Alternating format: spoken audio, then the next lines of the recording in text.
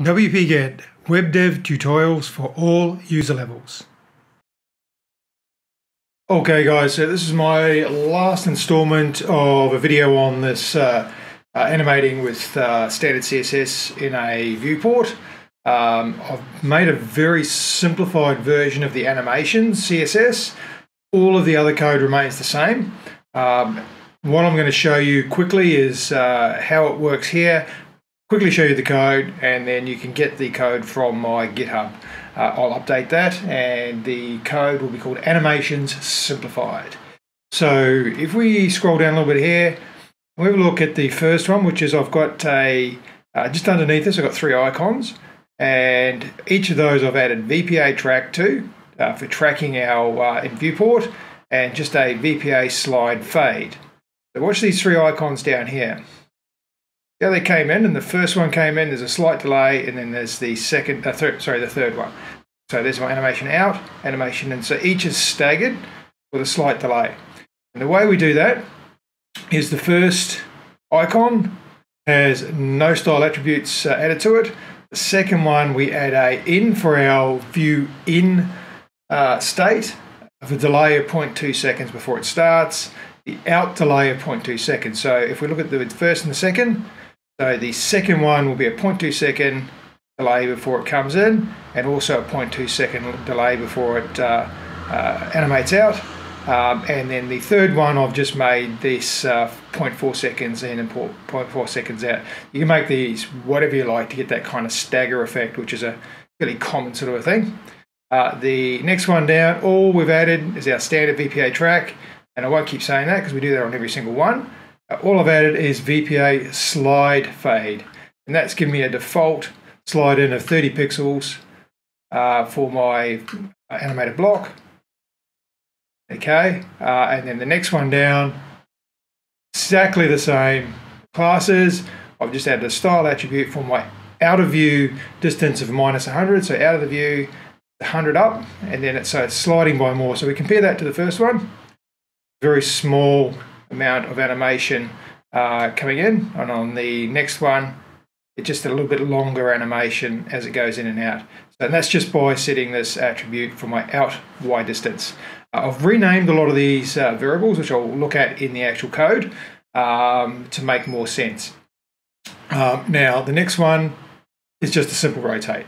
So this is rotating by 8 degrees. I think it's -8 degrees. You can set that to whatever you want. And again, it'll be a simple data attribute to change that rotation. The next one down is zoom in. So just called VPA zoom, and we have our in view scale of 1 for X and Y, out of view scale of 0.8 for X and Y. That's a simple animation there. Next one down, you can see we've got a clip. And on the right hand side, we've got about 5%. So I've got this 95% from the left to 100%, and its opacity is currently 0.5. So if I get that into view, I'm adding my VPA clip reveal with no attributes, and just setting my data attributes for the top and bottom for where it's going to animate. So that's got no attributes whatsoever. The next one down, we can see we've got a little triangle here, and it's rotated. This is the cool thing about the new way that I've done this, and I'll show you what I'm doing about combining the effects. So if I scroll this into view, it's come into view, and I've actually got my clip reveal and my rotate. Now on my clip reveal, so the style attributes, I've got the out of view top left of 0, 0, top right 10%, 0, bottom right of 0, 10%, and bottom left of 0, 0. What that gives me is this 0, 0, 10%, 0, 10%, sorry, 0, 10%, and then 0, 0. So it's still a polygon, a 4-point polygon, but I'm getting a triangle. And as I zoom that into view, you can see it actually translating to a 4-point polygon, which is a rectangle that covers the entire space. So that's all I have to do, and you can change this to whatever shape you want. So you can actually create your own. You can even override the actual polygon itself, which I'll show you as well. And the other thing I've got in here is some transition timing. So my in-view transition timing is a cubic Bezier, which I worked out, and I'm going to very quickly bring that up and show you what I mean. So if I go to my actual animated content here, is that I've got a cubic bezier. This is in Chrome, and I basically created a cubic bezier like that. You can easily go in there if you want it to be different. So if you want it to come in really quickly and then slow and then back, and then just copy this cubic bezier and then put that in as your timing function. That's straightforward. And then I've got an in transformation of 2.5 seconds using the default out and an out opacity of 0.2. The out opacity of 0.2 is so we can see this triangle as with a little bit of opacity. If that's 0, then we can't see it when it's animated out. So every single property of this can be controlled through just these variables. Okay, so the next one down is a animated block with a shadow standoff, and all that's doing, no attributes, so it's moving the actual block to top left by 20 pixels, and then it's creating a box shadow below that, making it look like it's standing off. So that's actually as the X and Y moves in one direction, the shadow moves in another direction to look like it's standing off the page. Okay, and again, down here, we've combined VPA shadow standoff with VPA rotate. And what we're getting is the same thing, but we're getting a rotation of -8 degrees. All right, so that's the changes that I've made. I'm going to show you how that actually works. We go over to the actual code. What I've done differently, all this up here is the same at the top here. With the 2 tracking and no tracking classes for the viewport animations, I've got VPA track and VPA no track, just as in my previous video. I've created a whole bunch of different variables here. And for simplicity for naming, I've got out and in. So that's the out of view, that's the in view state. So our out of view delay and in view delay is by default 0. All of these, so rotation, distance for X, Y distance, skew, X scale, Y scale, these are all set to defaults of either 0, except for scale, which is always 1, so it's 100%. So these are set to default to not do anything at all. Our transitions, our out of view transition is 0.7 seconds by default. Our in transition is 0.5. Timing for out is ease out of the transition, and timing for the in is ease into the transition. And then we just got our opacity. Out opacity with a duration and a timing, in opacity with a duration and a timing.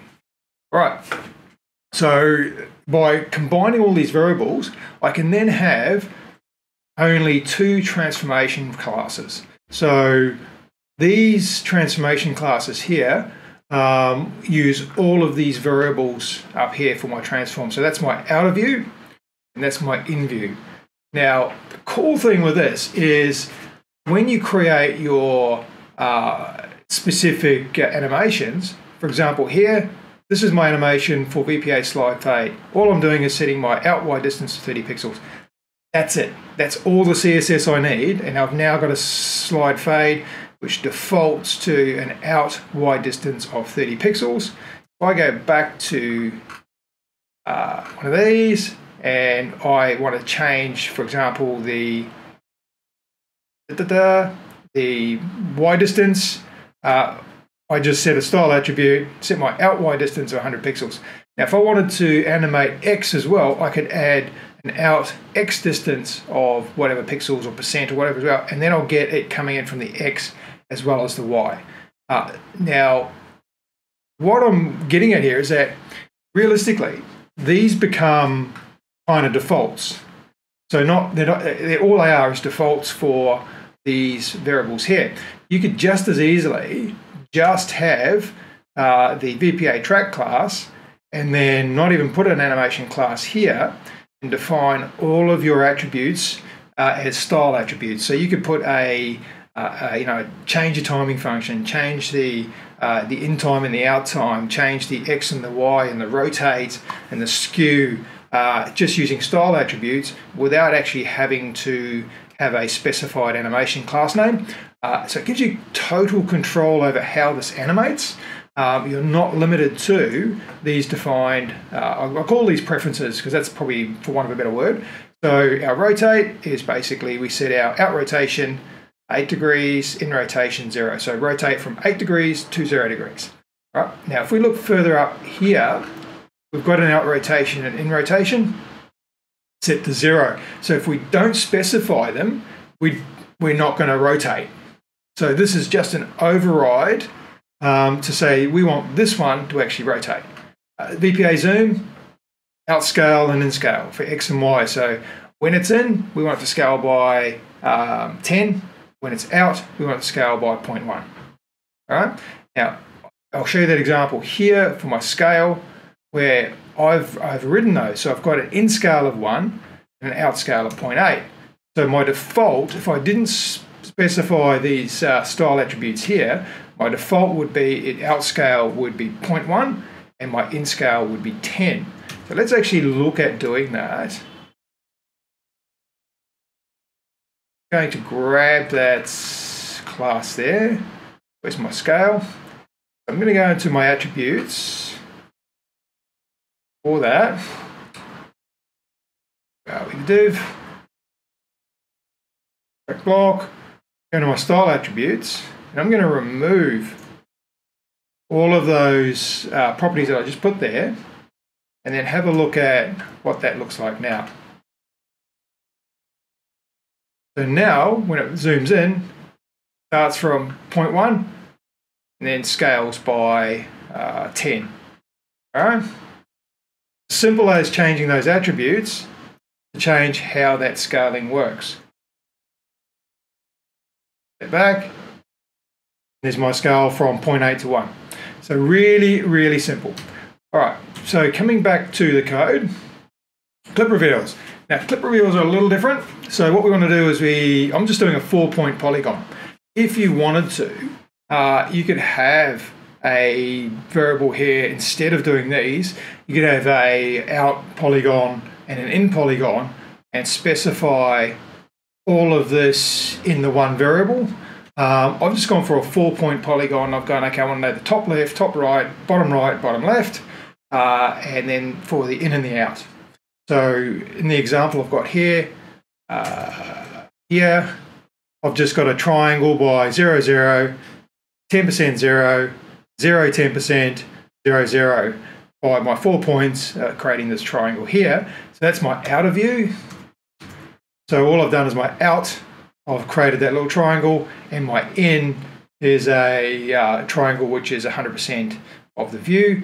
One weird thing I did find with these variables is what happens is if you've got 0 and 0 in your variable, it just converts it to a single variable, which breaks the polygon. So if I had, for my example, my my in top left, if I had that set at 0, 0, in my in here, that there would just become 0. And that won't work because I need 2 coordinates for the polygon. So to fix that, I just made a very small number, so 0.00001. So it's not going to be noticeable, but it makes the function work correctly. So any of these that you're going to set to, in these variables at least, to 0 and 0, make it, instead of 0, 0.00001 or something like that, and that'll work. All right, so, and we want an out opacity by default of 0.5. So we want to be able to see the clip reveal. In my case here, I've overridden that to be 0.2. So when it's out of view, it's a 0.2 instead of a 0.5. This one up here, I haven't overridden it, so it's 0.5 when it's out of view. So that's my clip path, my underlines. Now, this is a little different because we are animating the before pseudo selector. So what we have to do, all this is the same as it was before, except for these variables where it's in and out. Some override, overriding some of the variables from up the top there. So I want a rotation of 1 degrees. I'm setting some new variables here for this class, which you can override as well. So what I'm doing here is So I've got I've got a new transition and transform, and that is because I'm only transforming the pseudo selector before. The default transition and transform classes are for the whole element, which won't work with the underlines and the backgrounds using the pseudo selectors. So in the case of these two, the underline and the highlighter, pretty much the same thing there. I've got to have my own transform and transition for those, and that's the only difference there. All right, then we've got our shadows. The shadow standoff, I've got an in X distance and a in Y distance overriding the variables up the top. And then I'm working out what my negative distance is, and this is so I can use that for the drop shadow offset. So basically -1 times the actual X distance. And I just noticed an error there. That should be -1 times the Y distance. And then our outbox shadow, which we can override, and our inbox shadow, which we're setting automatically. So we can override these two again with style attributes if we want to, or it will automatically calculate this based on our X and Y distance that we've specified. So that's that. And then what we're doing is setting our box shadow to the outbox shadow and our inbox shadow to the inbox shadow. And the rest of the animations all happen up here in these two rules here. So that's in its simplicity how it works now. I'm liking this way of doing it for two reasons. One is that there's consistency in these variables here. And so it's all in and out variables. You can make presets by just overriding simple variables. So in this case, it's the Y distance, rotation, scale. So you can make very simple presets just by overriding those variables. Or you can add new variables to a preset, overrides the default properties, and then use your presets that you've just defined in there in this rule. And that's pretty much how it works. So it's very, very simple. You can combine your presets because all you're doing in your presets is overriding the global, we'll call these globals. So we've got these global variables up here. Because we're overriding those, you can combine your presets. So we can have a skew and a rotate, or a skew and a drop shadow, a slide in and a clip reveal. You can have all of those combined just by adding those preset classes to bricks. So in here, basically, I would take my track block here. I've just added VPA track and VPA zoom. In fact, there's one we'll just try. So we've got the VPA track and VPA zoom. I added on there VPA. I haven't tried this. Let's try the highlighter on there at the same time. So I've just added extra highlighter class. Save that. Not sure how this is actually going to work. Okay, there we go. So we've got our highlighter now to the zoom, and just by combining those two classes, adding that extra class there. Let's take that off. Let's make it the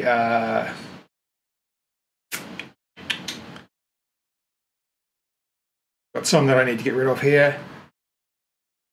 VPA slide fade. That'll come from the top by 30 pixels. So F5. There we go. It's actually come from the bottom. I think that's saved. But anyway, you can combine these as long as you use your global variables. You can combine these. So I'm going to stick these into my GitHub. I'm going to call it the Animations Simplified, and I think it makes it a lot easier to add these animations. You can get these kind of cool effects like the GSAP type things where you've got the staggered animating of icons or price blocks or whatever you want, and it's just really, really simple. So and very little code. So anyway, so I hope that's something that is a win for you.